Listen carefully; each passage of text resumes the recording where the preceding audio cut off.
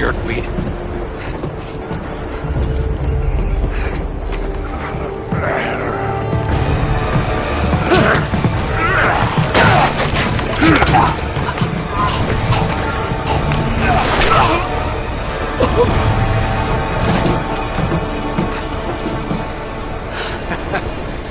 Saved my ass again.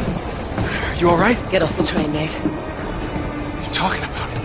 You have any idea what I've been through? I never asked for any of your bloody heroics. Chloe, come on, we don't have time for this. You're right. So get off the train while you still can. And leave you with them. You made your choice.